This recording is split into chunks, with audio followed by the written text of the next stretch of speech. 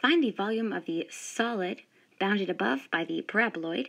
Z is equal to 8 minus x squared minus 3y squared, and bounded below by the hyperbolic paraboloid, z is equal to x squared minus y squared. So since we know that it's being bounded above by our paraboloid here and bounded below by the hyperbolic paraboloid, we immediately know the z bounds. We can say that z is greater than or equal to x squared minus y squared, but less than or equal to the paraboloid 8 minus x squared minus 3y squared. So now we want to go ahead and consider the solid's projection into two dimensions. We want to find the x and y bounds. So since we know that this is a projection into R2, or into the xy plane, z is equal to 0. So we can equate our surfaces here. So I have x squared minus y squared is equal to 8 minus x squared minus 3y squared. And we'll simplify here by bringing everything to one side, all of our variables. I'll be left with a 2x squared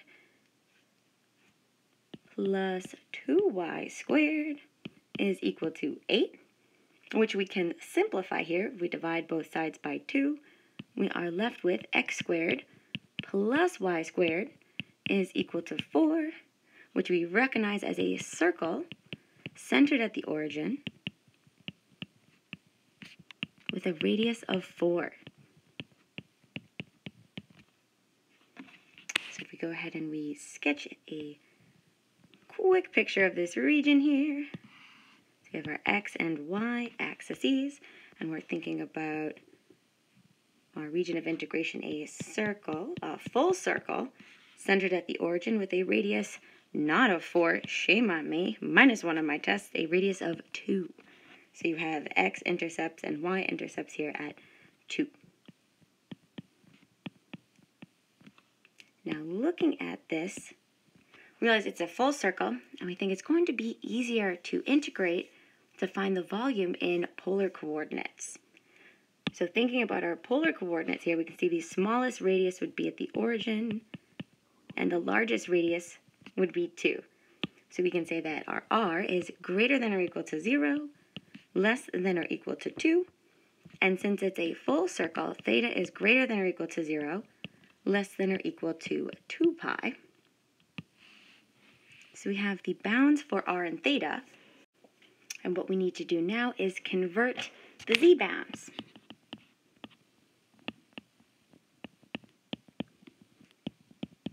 So we want to rewrite those z bounds in terms of r and theta. So think about what we had. We have that z is greater than or equal to x squared minus y squared, less than or equal to 8 minus x squared minus 3y squared. So unfortunately here with our lower bound, we see that we have x squared minus y squared, so we can't immediately apply our radius formula. And the same thing with our upper bound here, we notice that we have a -3 coefficient on y. So we can't replace x squared plus y squared with r squared. We're going to need to use our conversion formulas. So we'll keep in mind that we know x is equal to the radius multiplied by cosine of theta, and that y is equal to r times sine of theta. So plugging those into our bounds, we now have r squared times cosine of theta squared minus r squared times sine of theta squared. So z is greater than or equal to this, and it's going to be less than or equal to 8 minus r squared cosine of theta squared minus 3r squared times sine of theta squared. And we are ready now to go ahead and set up that volume integral in cylindrical coordinates. So we of course know that the volume of our solid region D is the triple integral over that region D, the integrand of 1 dv. And so here in cylindrical coordinates, we have the outer bounds are our theta from 0 to 2 pi.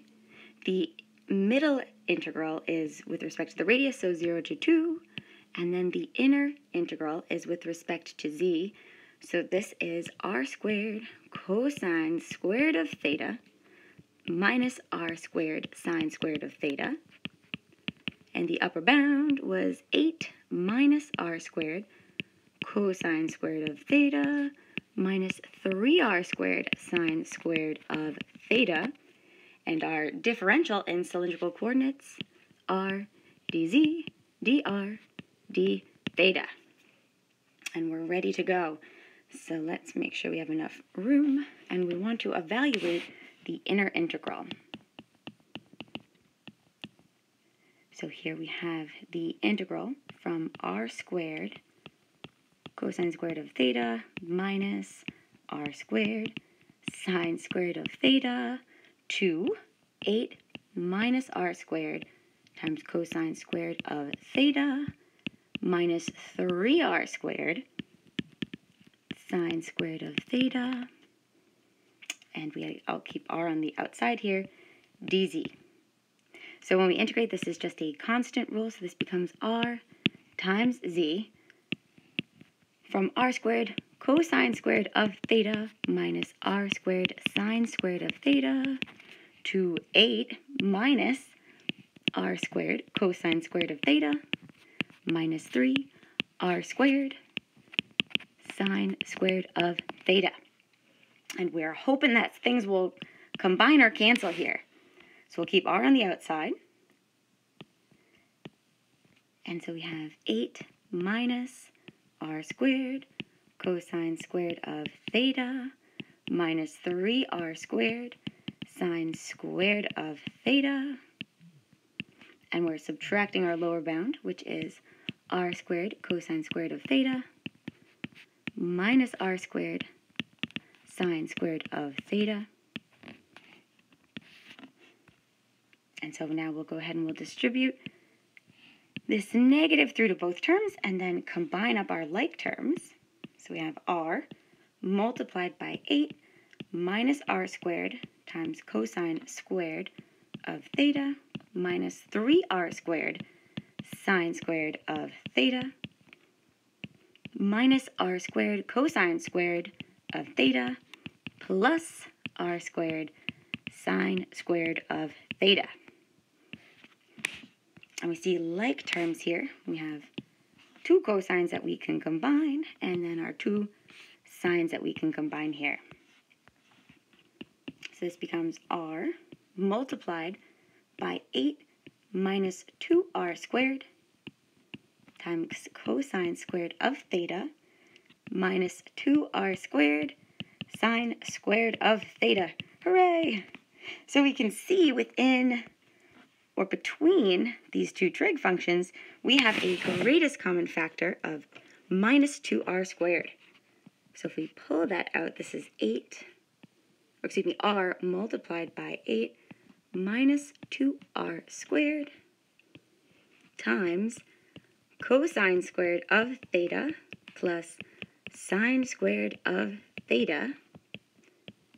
And we're so very grateful to see Pythagorean's identity. We know that whole thing goes to 1, leaving us with r multiplied by 8 minus 2r squared, which we can go ahead and rewrite as, distributing that r, we can rewrite this as 8r minus 2r cubed. And now we are ready to go ahead and evaluate the middle integral.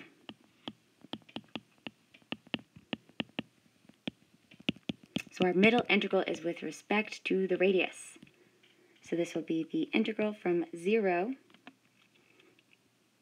to 2 of 8r minus 2r cubed dr. And so this integrates to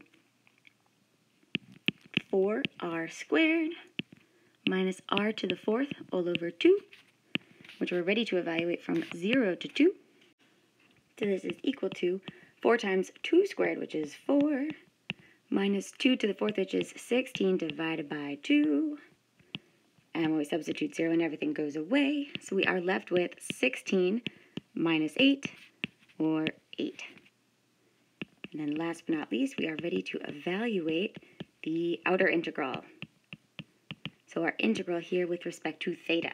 So we have the integral from 0 to 2 pi, 8 d theta, which is 8 times theta from 0 to 2 pi. So 8 multiplied by 2 pi minus 0 for a beautiful final answer of 16 pi. And this would be units cubed.